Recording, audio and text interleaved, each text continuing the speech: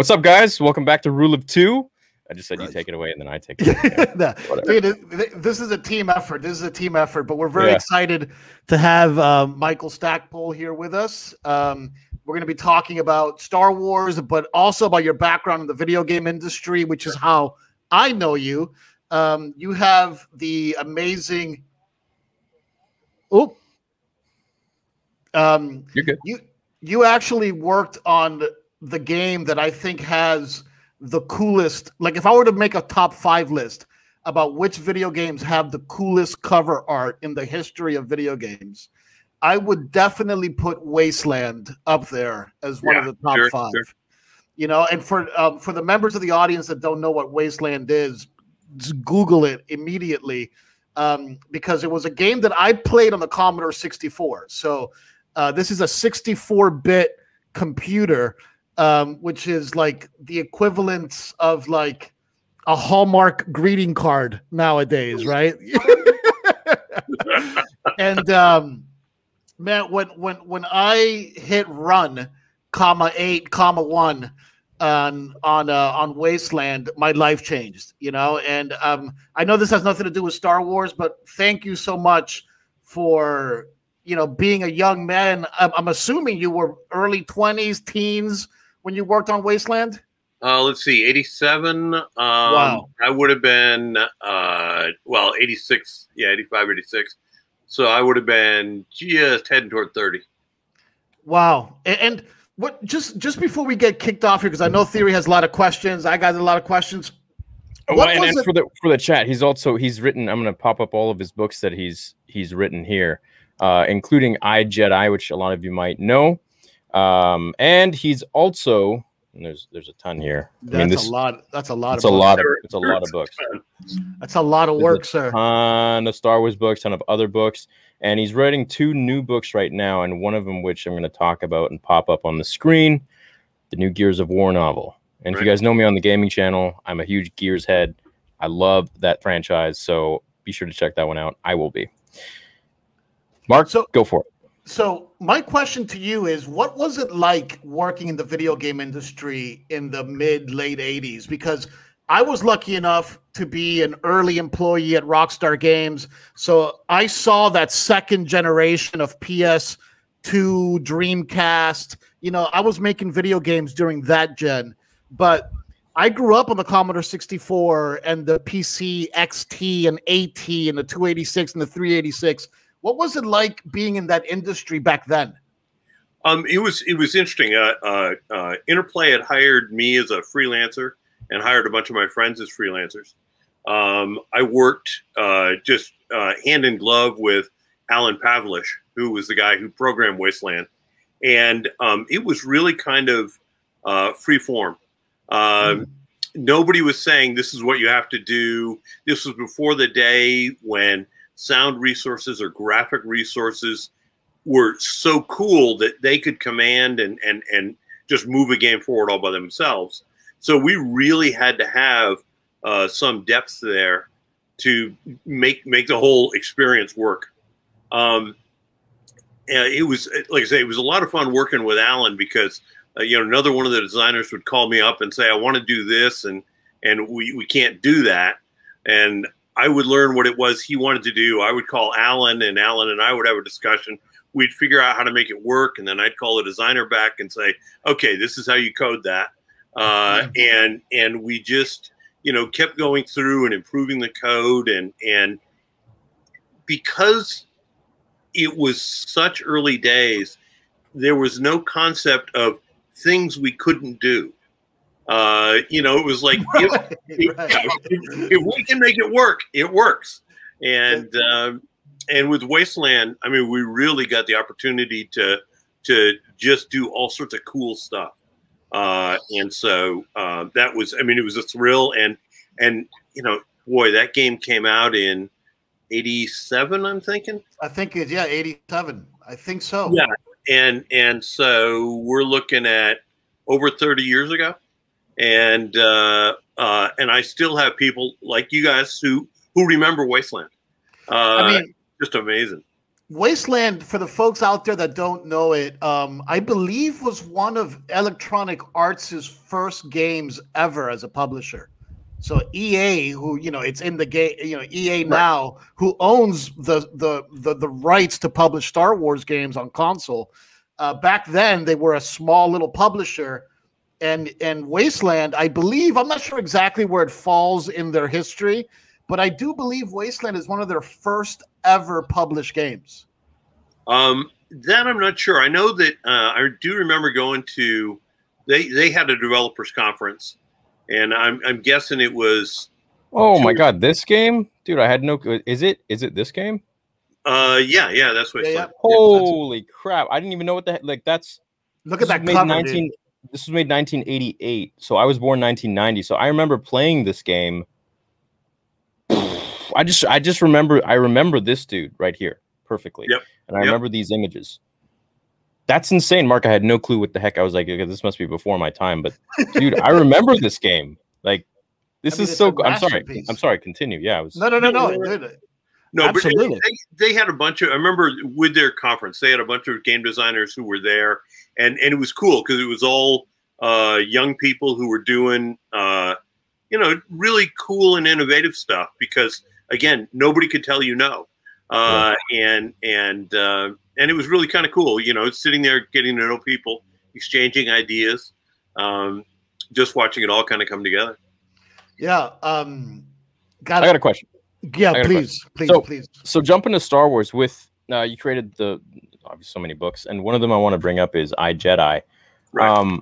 And we got a few people in chat. And by the way, everyone who's sending super chats, we're all going to donate it to St. Jude's. I haven't put up a fundraiser that goes directly to them because you won't be able to comment. I think there's an issue with that. So I'll just take all the money and I'll put it in my pocket. No, I'm just kidding. And I'll send it to them. You have a few fans, a few hundred fans that are already thanking you for your work. Ace says he wants to thank you for Corran Horn and Mirax, the two of his favorite EU characters. With I, Jedi, you bring up an interesting concept that I made a video on a while ago, that you have to plug in lightsabers. Right. And you have to charge lightsabers. And this is something people don't know about. I didn't know about that. I would love for you to elaborate, face to face. I'd love to learn more about that concept. Well, I'm not necessarily sure it originated with me as much as West End Games at the time had turned out tons and tons of official material about the games. And so I remember in I, Jedi, when I was boiling down to time for Corran to make his own lightsaber, because every Jedi, it's a rite of passage to make their own lightsaber. Whether I read it somewhere or it just seemed intuitively obvious that there had to be a power source. Yeah. That's what I incorporated in there. I mean, I remember that whole that sequence of him creating his own lightsaber was, as much a spiritual journey as it was engineering. And I remember I wanted the dual length lightsaber just because I always thought that was a brilliant concept, cool. Which as near as I know, it came out of, well, first time I saw it was in Splinter of the Mind's Eye. Whether that was in the original script or that was something that Alan Dean Foster came up with, that I'm not sure. I'll have to ask Alan, actually. He was our first person we interviewed. Yeah. Okay. Yeah. Nice guy. Lives here in Arizona, and they do super not cool see him often enough, but yeah. But because it was so important, I thought it was incumbent upon me anyway to get it right. Right. And in the Credit Trap, which was the third of the X-Wing books, Corran had pulled a lightsaber out of essentially a museum case. And I think it was Luke made the comment to him afterwards. He said, there were other lightsabers in there. And Luke said, the lightsaber you got was from your family. And it was the only one that was holding a charge.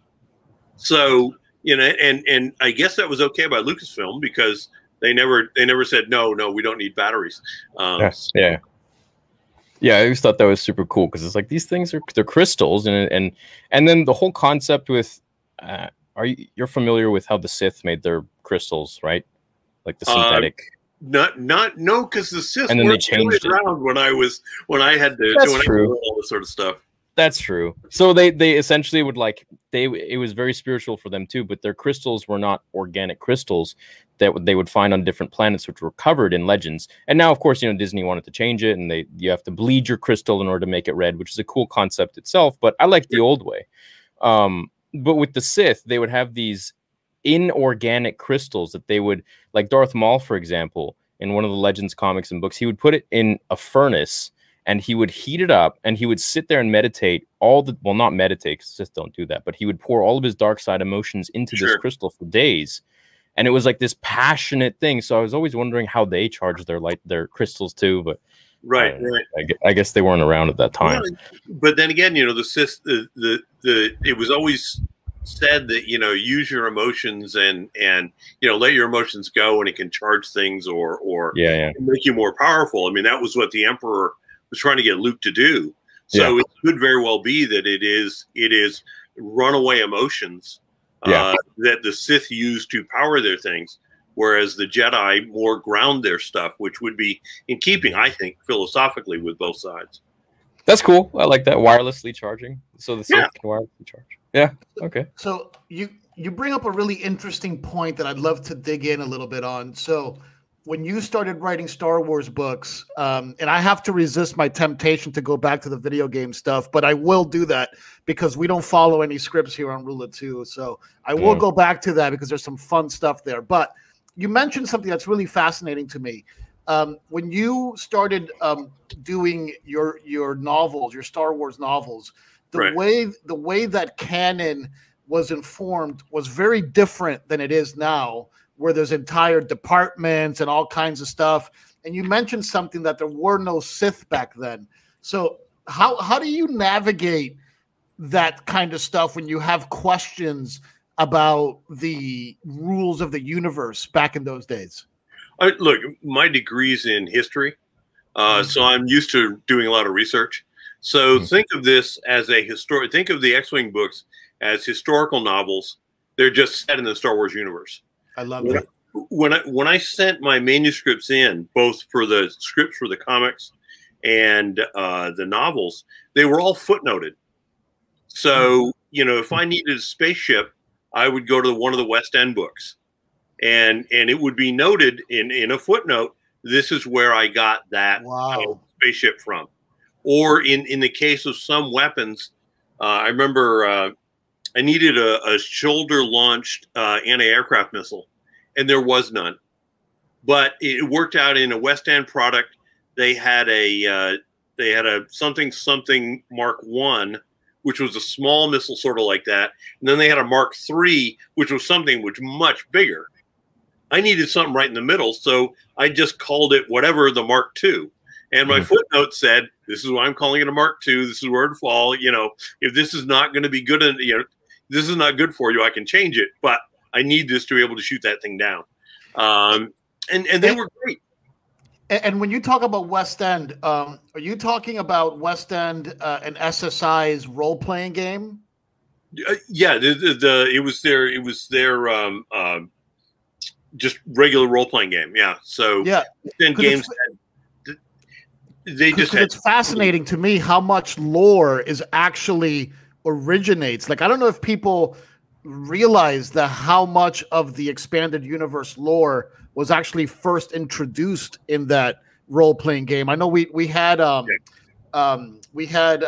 Maul on the show, and Sam Witwer, and he's a huge nut over that stuff.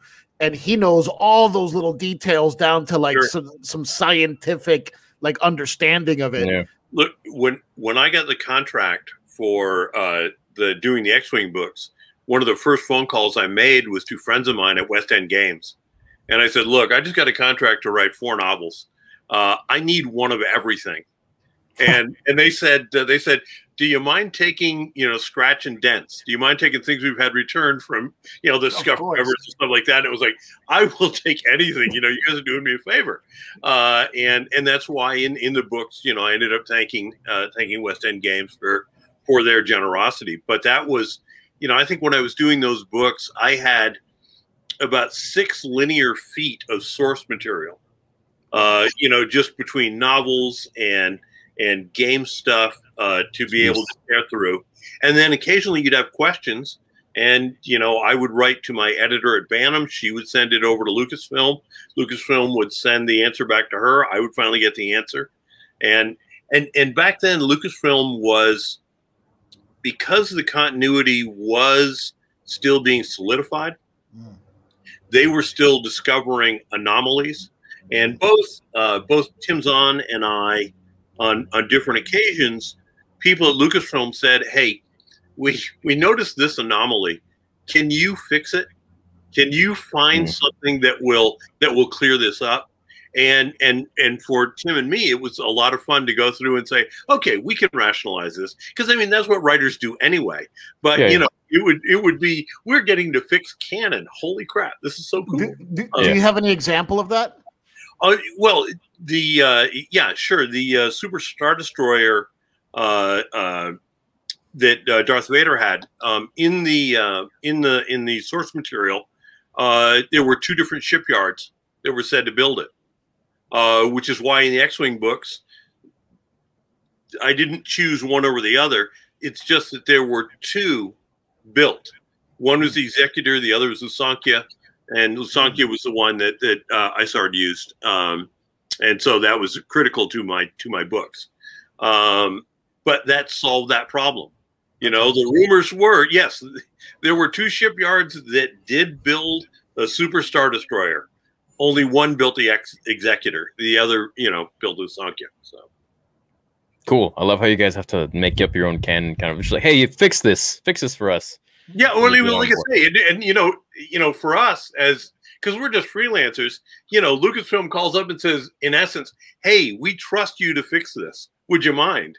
That's cool. And it's like, nope, happy to do it. You know? Yeah. So. Yeah. When it's in hands like you and Tim Zahn. And speaking of Timothy Zahn, you and him worked together on a bunch of things, including Mara Jade's story. Mark, you were asking a question before we went on air, and I cut you off because I was like, we got to save this. Yeah. Do you want to ask that now? Yeah. So it's several tiered question, but I'm a big Mara Jade fan.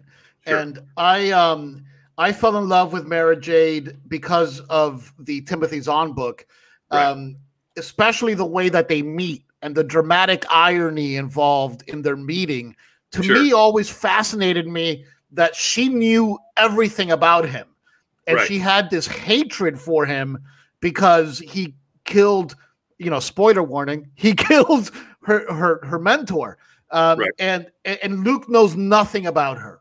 You know, but he starts to notice that she's actually knows how to use a lightsaber, and it was this incredible exposition of meeting each other. So, long story short, I've always struggled with the overall rumor that George Lucas hates Mara Jade. Do you know where that got started? Is there factual data behind that? What's going on with that? Is it true? I think that's just a rumor that has kind of crawled up through fandom for years and years and years. I know that Tim met George Lucas. They had a sit-down conversation before the first book was done. I know that as with any of the novels, everything is cleared through Lucasfilm, and 100% for anything as major as a love interest being developed for Luke. That's a decision that George would have given a yes or no on. Okay, so I mean, Tim and I have talked about, and I've listened to Tim talk about the conversation that he had with George. I don't recall Mara Jade ever having been brought up specifically, but then again, you know, Tim, I don't have a readout of the you know, of that conversation, but it's also especially in the early days of the internet, where you had message boards and people would leave theories and they would say this and that. There were things that were treated as fact by someone's supposition that just flat out weren't true. I mean, I remember when I did Dark Tide Onslaught, in Bob Salvatore's book, a Nagri bodyguard guarding Leah had been killed by the Yuzhan Vong. So my book follows it up, and now Leah has 2 Nagri bodyguards.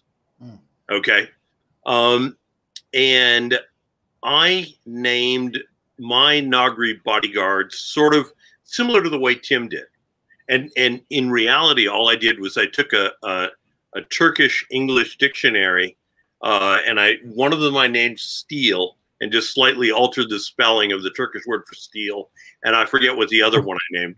But someone on a message board left this theory that I named my Nagri sort of the way that Tim did, as a slap against Bob Salvatore, because Bob didn't follow that naming convention.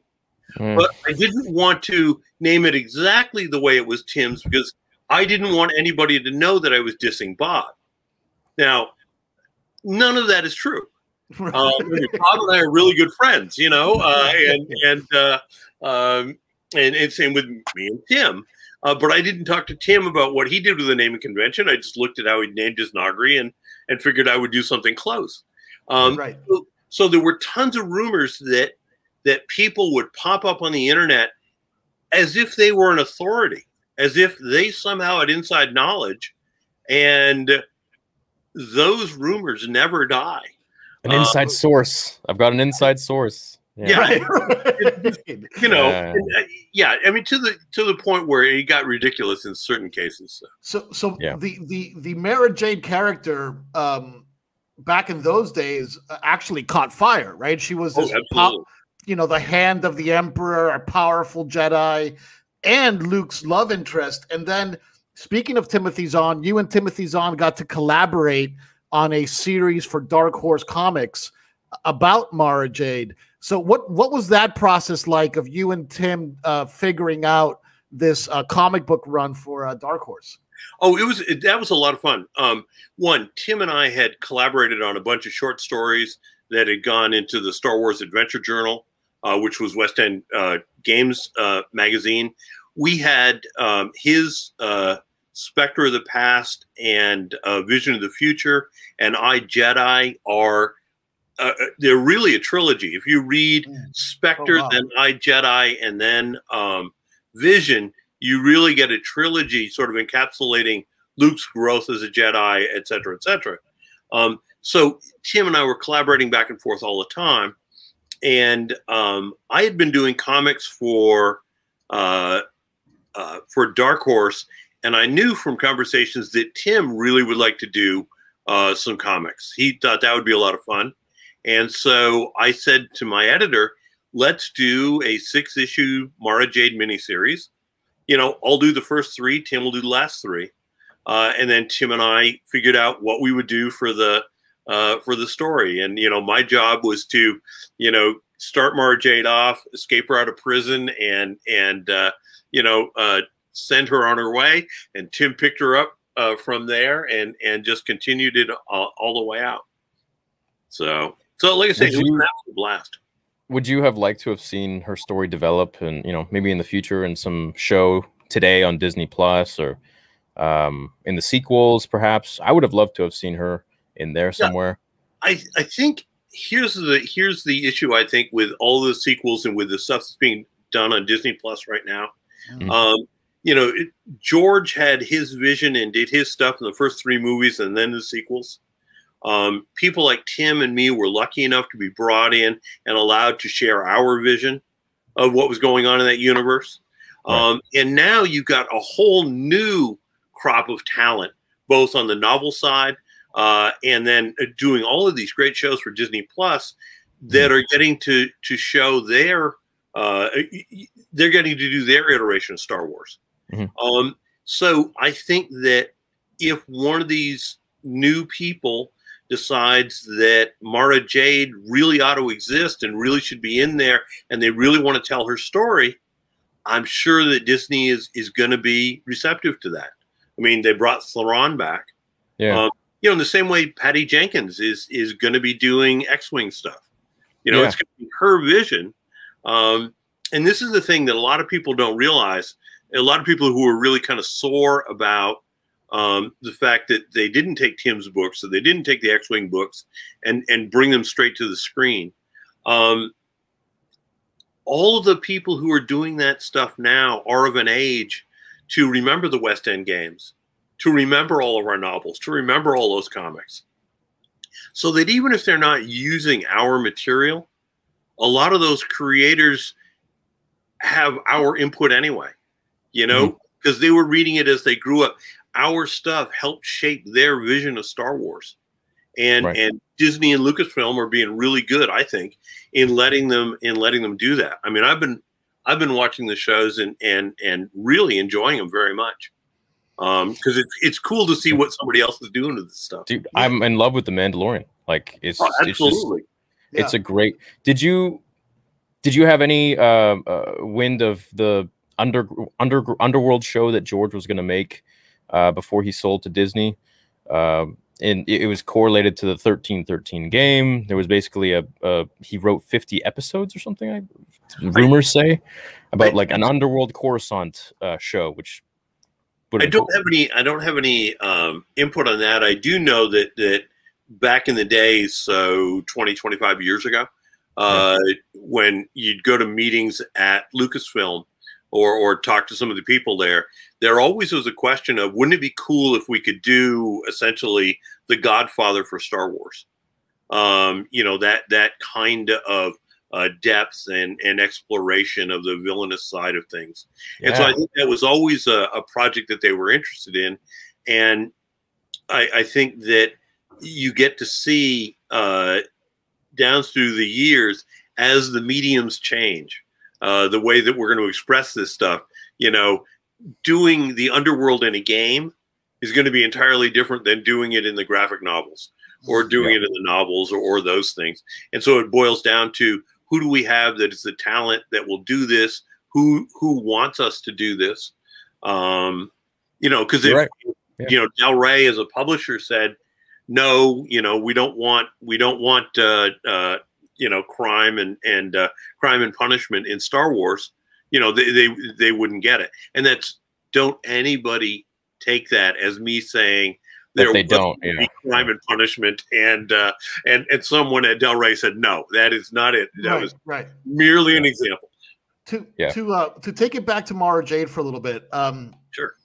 When you and Timothy were jamming on the Mara Jade story, and when you guys were just riffing inside your brain, how did you see the relationship, if any, between Mara Jade and Darth Vader? You know, that's because we didn't really have the vision of the Sith as having only two and having the rival, which would suggest in the cosmology that Mara Jade is sort of the you know, Sith 2.5, you know, the one that would replace Darth Vader, or the one that would be the next one up. You know, to use a baseball term, you know, they're the person, you know, on the bench. Yeah. But so we didn't have to worry about that. You know, the idea that there were different types of Force users and that you could be trained in different ways. When we were doing stuff, that was open, a lot more open. So Mara Jade didn't present us as, here's a proto Sith, or here is you know, here is a Jedi with no name, kind of anti-hero. It was just another Force user that we were kind of exploring, because we had thought after the Clone Wars, all the Jedi were gone. And so now we can see them coming back. So there was never any riffs in the back of your head, like they interacted like this? Because to me, if you look at it from today's perspective of Vader's story with Padme, you could definitely see parallels with Luke's story with Mara Jade. And then it makes it even more interesting if Mara Jade knew Darth Vader in a very kind of official, you know, like job kind of way. and then ends up falling in love with his, with his son, So anyway, it was just something that, like I was imagining you and Timothy Zahn smoking a cigar back in like 1991 with like no internet, lights are dim, drinking whiskey, talking about Mara Jade. That's what Theory and I do. Okay, so Tim doesn't drink and doesn't smoke, so you're not catching with whiskey and a cigar. Right. Me, I'll do the whiskey. I'm good for the whiskey. Every 5 years I have a cigar just to remind me why I wait 5 years. But I think the way that we were kind of looking at it is the empire is kind of big to run. And so, you've got Darth Vader, and he's handling this set of problems. You've got Mara Jade, and she is more the Emperor's James Bond, right. And she may not be, the Emperor's hand may be one of a half a dozen agents. Not all of them being, but another one might be the Emperor's eye or the Emperor's ear. Wow! Did you guys actually say that? Did you guys actually call them the eye and the ear? No. I'm just saying. Okay. Because you just blew my mind for half a second there. No. We sort of just had the sense that there may be others that are out there. As well as the unaffiliated individuals, the Jedi are in hiding, that sort of thing. Well, there's the Emperor's hand. Well, yeah. Yeah. So. And the Emperor likely has two hands, so yeah, right, and the feet, yeah, and the nose, the Emperor's nose. Yeah. All right, that's enough on that, and then the toes and this. Yeah, okay. Right. So, how you have a fan that is asking? His name is Big Red. He says, "How difficult was it to write Corran into the Jedi Academy trilogy after the fact?" Oh, that's a real good question, and it was actually easier than would probably be supposed. One of the novels I fell in love with when I first became aware of what novels were was Frederick Forsyth's book, Day of the Jackal. And Day of the Jackal, he writes an assassin's attempt to knock off Charles de Gaulle right in the middle of real life events. And that was very much of a historical novel. And when it came time to do I, Jedi, I knew that it was perfect just to take the Jedi Academy trilogy and basically do a Day of the Jackal. So what I had to do is I had to go through and outline that entire trilogy. So I had to know where every single character was at every single moment, so I could make sure that only the right people were in the right scenes. And it was really funny. I mean, Kevin J. Anderson and I have been friends for a long time. I was actually Kevin's first ever editor. Cool. When I did that, I uncovered a mistake in the continuity in the middle of the book, and yet was able to fix it just because there were X number of apprentices, a dozen in all. And in one scene, Kevin had just miscounted and said there were 6 present. Corran would have been the 7th. And so I had Corran doing something else, which kept the count right for that particular scene. So it was a lot of fun to go through and just because of a mistake, make it all seem like we had planned it for years. So we really had. You're kind of like a puzzle master. You kind of figure out what piece goes here and there, and you got to see the whole map of it. Yeah, well, and that's what makes it a lot of fun, Not to jump, but to jump. I'd love to talk about briefly the Gears of War book you have coming out. Do you want to talk about that a little bit? When does it take place, and this and that? Sure. It takes place right after the 3rd game. So basically, the world is attempting to recover from having been hammered repeatedly. All the lambent is gone, all the bugs are gone, all the grubs are gone. So this literally is a novel where there is peace, and now they're really sort of faced with what are we going to do? We don't even know how many people we have left. And so it is very much of a rebuilding novel, rediscovering novel of what's out there, and for the main characters who have been spending their entire adult lives embroiled in combat. What do you do now that there isn't any more combat? Right. You know, and so it's very much of a not a coming of age novel, but a changing of life novel, especially for Marcus, and she who will become his wife. So and that was I mean, that was just a lot of. It was really fun for me to explore that universe and try and, you know, find all the little things that I can tie back together again, and also to really add more emotional impact to the story. I mean, I thought in Gears of War they do a really good job with that. You know, Marcus and Anya are both characters that are emotionally involved, and what happens with other characters. You know, it has that impact when characters die. And here I was given the opportunity to go back in and kind of explore some of those feelings more deeply and watch people kind of deal with that sort of stuff. I was pretty torn up when Dom died. Exactly. And this book, I mean, it takes place right after it. There's no way you can get away from that, and Marcus having to deal with Dom's death. Yeah. You know, cool. So since we're jumping, I'm going to jump, but I'm going to jump back in time. Okay. Because I think if for all the video game nerds out there that love the history of video games, there's few games that I think are more seminal in the story of storytelling in video games than Star Trek: The 25th Anniversary, which I believe you were a designer on. Oh yeah, You know, which is amazing to me that your career, before you actually got into the writing, you were actually designing. You know, it usually goes the other way around, but back then there were no rules. So Star Trek: The 25th Anniversary, I think, is a breakthrough moment in storytelling in video games. And then Judgment Rights, the sequel, I think is almost just as good. But back then, was there any, like, did you use that as a springboard to get into the Star Wars stuff? Or how did you working on two such, you know, opposing kind of franchises play itself out in your life?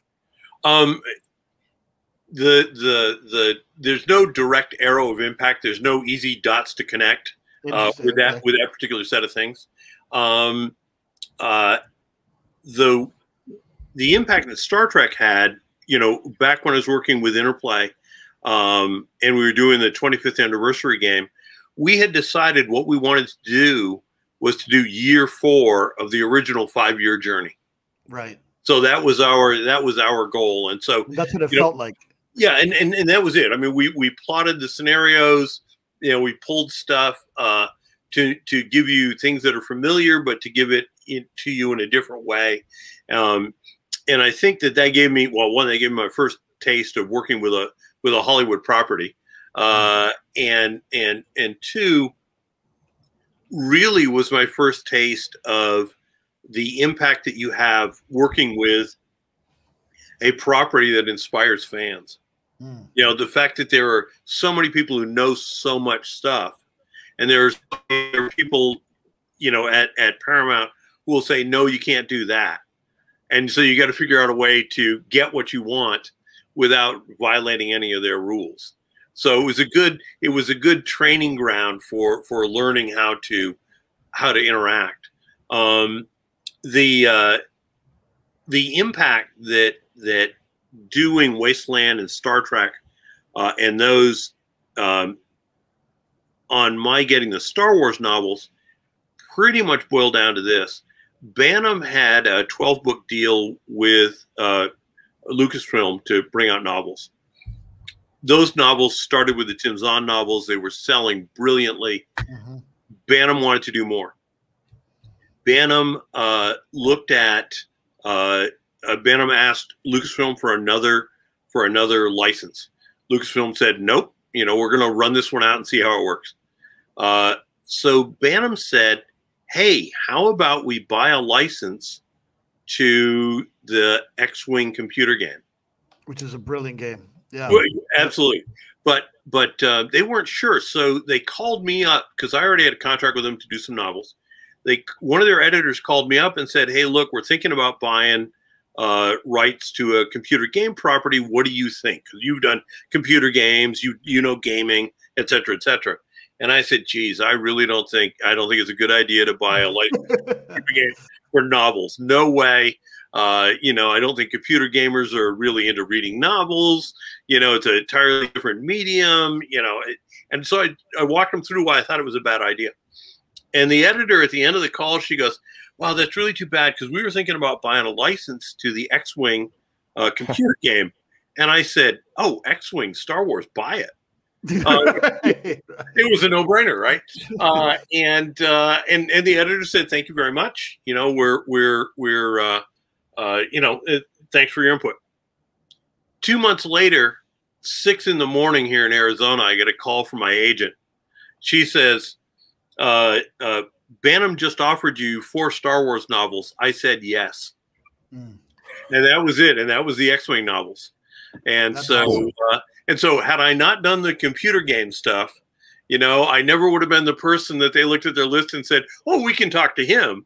Yeah. And then it was like, then they took my advice, bought the license, and one last point here for the listeners out there. I know that the whole Star Trek, Star Wars thing, it's not either or, it's both and. They're both beautiful properties. If you want to experience the best that Star Trek gaming has ever had to offer, check out Star Trek, the 25th anniversary. Even if you just look at the videos on YouTube, the entire cast came back and reprised all of their roles.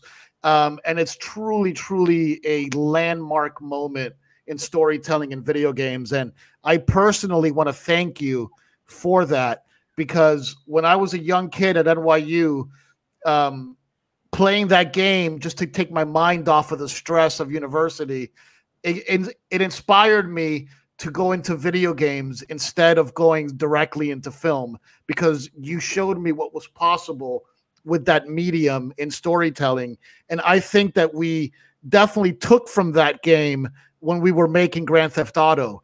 And people probably would never connect those two things. But if you follow the history of gaming, sure. Star Trek, the 25th anniversary, with all its voice acting specifically, right? Oh, yeah. Because Indiana Jones in the Last Crusade, and Indiana Jones and the Fate of Atlantis, and Police Quest and Space Quest and all those games push storytelling forward.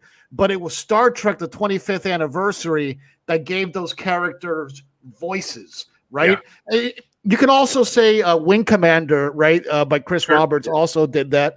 But Star Trek, the 25th anniversary was a breakthrough moment with that. And so from me to you, thank you. You are more than welcome. And I think credit has to be given to Brian Fargo of Interplay, because he was the guy who thought of using the original actors. And he was certainly the guy who brought me on the project. So, and people probably hear that and say, "Oh, who cares if they use voice actors? It had never been done before." Right. And it made it real. It made it real because up to that point, all of these games were voiceless. You were reading them. You didn't have the feel. But when you hear, Leonard Nimoy voicing Spock, all of a sudden that's real. You feel like Kirk. Absolutely. Absolutely. Yeah, it definitely makes a big difference, especially when you imagine if some of the old Star Wars game for Revenge of the Sith had Hayden's voice. I mean, I know the voice actor was great, but it makes a huge difference. Going forwards with Patty Jenkins' new series on Disney Plus, right? What are some of the things you'd like to see? Well, I think it's going to be, unless I've missed a press release, it's going to be a movie. Yeah. It's just a movie. It's not going to be a series. This is just a movie? Yeah. Just a movie, yeah. Hold on. Roll back the tape. Edit it. All right. Ask the question again, Theory. No, go ahead. Yeah, I didn't know. I thought it was a series. I'm like, well, why would they make a movie? They would just they're into series, it keeps them longer subscribed. But anyways, what would you like to see for that movie? You know, one, I think I've been really impressed by, you know, what got said publicly about her commitment to making this a story about the pilots. That this is, you know, going back to honoring her father, who's a pilot, and those things. So I like seeing that there is that emotional connection there. Right. I also think that with Mandalorian and with the movies and those things, there is a really nice area for storytelling where you can have Rogue Squadron coming in and doing really, really cool stuff. And obviously have the ability to spin characters out for submissions and those sorts of things. I mean, who's to say in her Rogue Squadron there's not going to be a character like Corran who has some Jedi abilities who could get spun into another series? Or when you look at on the other side of the Marvel side, the way that they've been handling those miniseries as sort of interstitial material between movies. So, you know, there's really, really a lot of creative energy there going through. So I think it's going to be really, really cool. I mean, and really, I can't wait. I remember when the first of the new movies came out, a friend had gotten me into a screening on the Thursday night it got released. And it was like 3 hours before I had to get on a plane to go back to New England for Christmas. And that first scene where an X-Wing comes in over a lake, and there's lake effects coming off, I gasped out loud. You know, I mean, and that is the magic of movies. And I'm just looking for the new X-Wing film to be just chock full of that same sort of magic. So that's cool. Yeah, that'd be sweet if they put in a Jedi character in there or something. Were you ever approached to work on the film or to consult on the film or anything like that? Having written so many words and prose about this world and these types of characters specifically, did they ever approach you to work on the film or anything like that? I have not been approached yet. So I don't know if that will ever happen. It doesn't really surprise me because I'm not known as I'm not known for doing film work. So I'm not known for writing scripts and stuff like that. Who cares? You know the source material. You created it. Yes and no. I think that there are a lot of times when creators, if you will, moving to a new medium, don't know when to let go. You know, don't know when to make it the best for that medium. And I would much rather have someone else's vision appear on screen that's not 100% aligned with mine, if it's going to make a great movie, you know, if it's going to be right for that medium. Now, would I love it if they come to me and say, hey, you know, we're going to have to do a novelization of this movie. You know, you got time to write the book? I'd be happy to do that, or do comic adaptations. That would be cool. You said something very interesting there, and it, for me, it rings up this image of the delta between a novel and a film. What do you think for you is that delta, that distinction between what makes a good novel versus what makes a good film? Okay, films and comics are a graphic storytelling medium, so you're always going to be on the outside looking in. In novels, you can be on the inside looking out. Okay. In a movie, we have to rely on the tone of voice and the expression of the actor to tell us what's going on between their ears. Okay. In a novel, we know what's going on between their ears. We just now have to interpret what's going on between everybody else's ears because we can't see that. And so it's a different vector into what's going on in the story. And I mean, I love doing novels and I love being inside a character's head, but boy, I also love the heck out of doing the graphic novels and working with an artist to make sure that we were seeing everything, you know, having to come up with the quick quips and stuff like that to get all of this stuff across, because we couldn't do the ... thought balloon. And certainly can't do that in the way that you get that input in a novel. Did you? I'm sorry. Go ahead, Theory. that's a really profound way of explaining it. I never really thought of it like that. I just kind of felt that was the same. We have the same thoughts on that, especially with the novels. According to the movies, like, for example, Return of the Jedi novel, there's a whole part in there where Palpatine's spitting lightning at him, and Luke is like, what the heck is this? Why didn't Yoda teach me about this? Why didn't he tell me about this? He puts his hand up and actually ends up deflecting one or two of the bolts, and then, of course, it takes over him. And then, of course, with the Revenge of the Sith novel and so much beyond that, there's so many inner monologues that these characters have that we don't get to learn about or see in the films that Sure. enhance the story tenfold if we just like got one little glimpse of what was in the book. So I almost feel like what you as an author do is so much more important, I guess I could say, than the people making the movies, because you are the one that's carrying the entire pace and the thought, and you're directing what these characters are doing, just, you know, on paper. And you're giving them the instructions on how to move their face or how to have a certain reaction or this and that. So I think, you know, authors, in a sense, you know, people really glorify the movie producers and this and that, but I think authors are should be seen as just as high up there, if not higher, because what you guys are doing is you're building a better story, in my opinion. Well, I think, look, think of it as an orchestra performing a work. Yeah. You know, the writers are the woodwinds. You know, the graphic artists are the strings. You know, somebody else is the brass. Somebody else is going to be whatever the one percussion. I left that out. Right. You know, and these things, these instruments can be magical on their own, and just their section can tell a great chunk of the story. But the story becomes so much more when they're all incorporated together. You're absolutely right. You know, having the voiceovers and having that internal dialogue is great for somebody who's watched the film and is going to go back and watch the film again, but have a chance to read the book and let the book inform what they're seeing on the screen. So I think you're going to get a good experience out of all of these things. You get a great experience when you put all of them together. Right.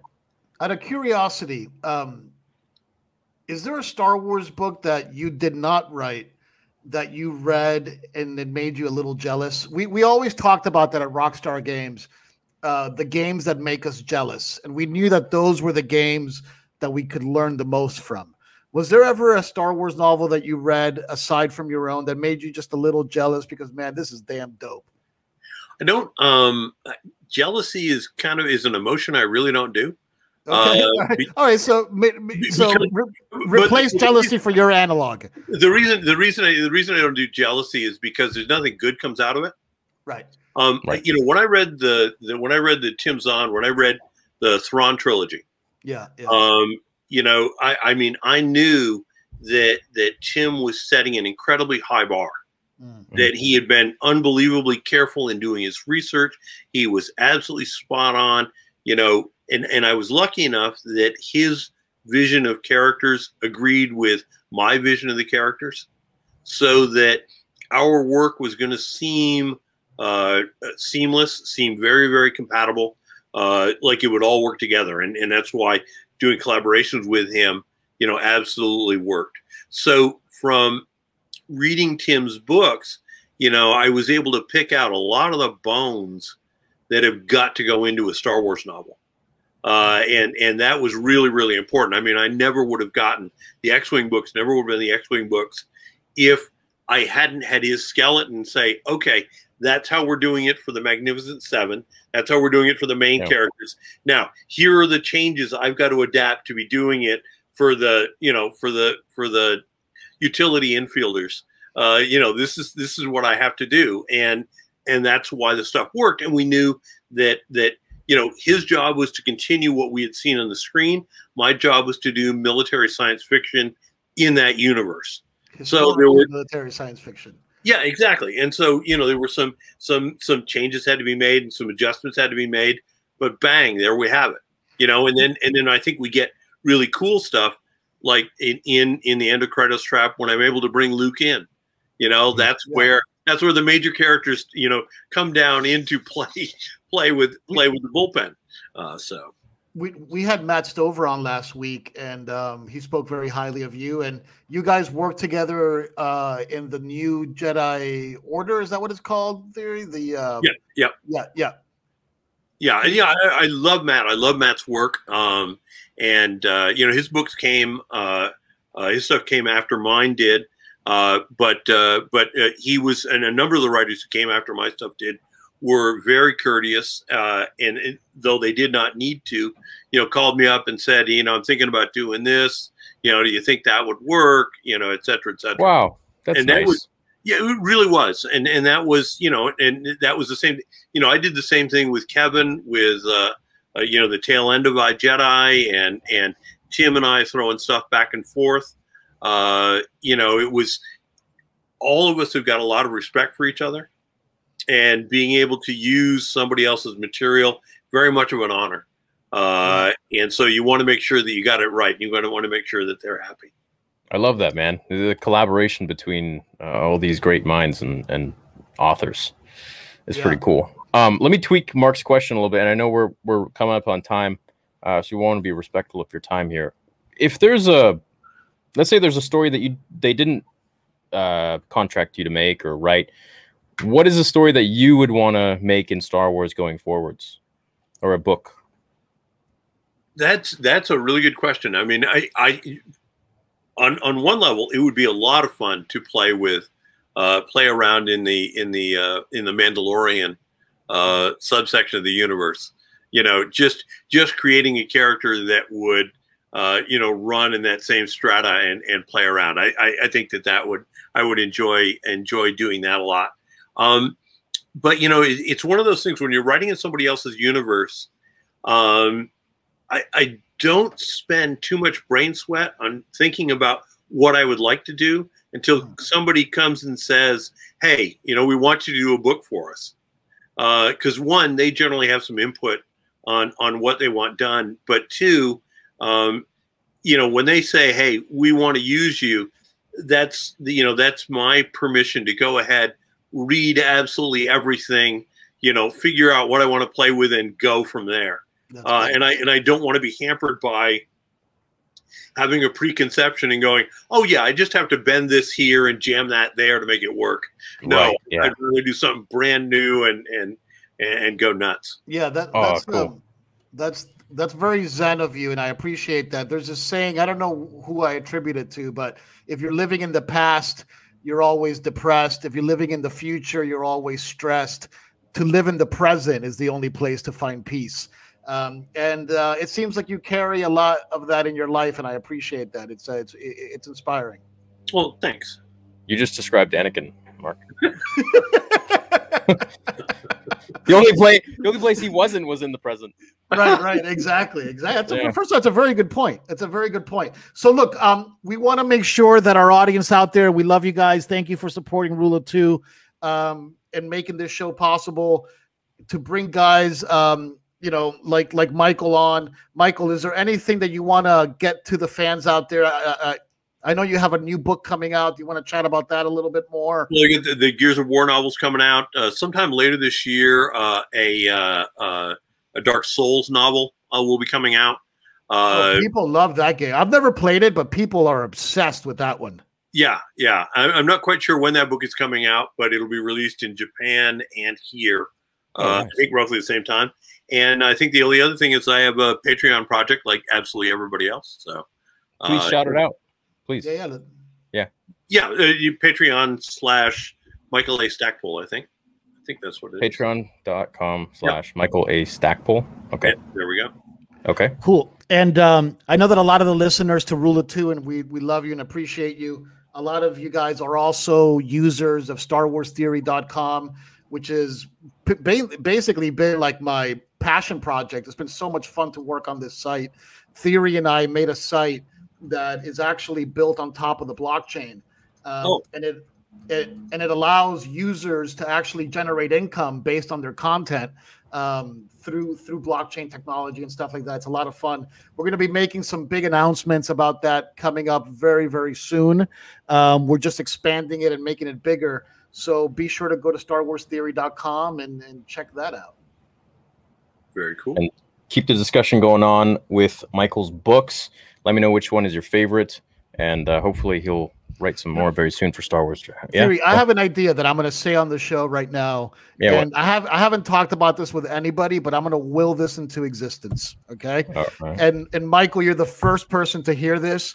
It's a brainstorm, but this show got me wanting to brainstorm more. So we've had 3 Star Wars writers on the podcast within the last few months: Alan Dean Foster, Stover, and yourself. Right. I'd love the idea of doing almost like a panel with all 3 of you guys as part of Rule of Two. We're breaking all the rules, but it'd be so much fun to get you guys all together at the same time, talking with our audience, and just because like Theory and I get so much, I think, out of talking with the writers.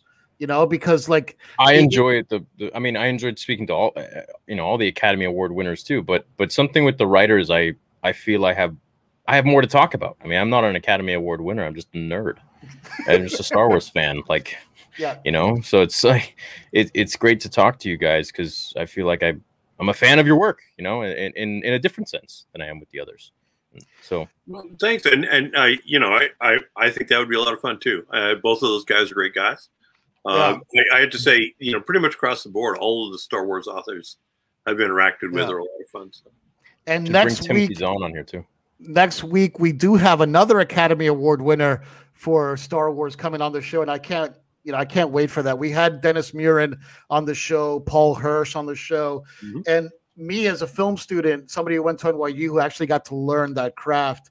I just nerd out so much talking to these guys who invented the craft that I studied. So it's a lot of fun. But anyway, guys, thank you so much for this. And Theory, give me one. Just rise, my friend.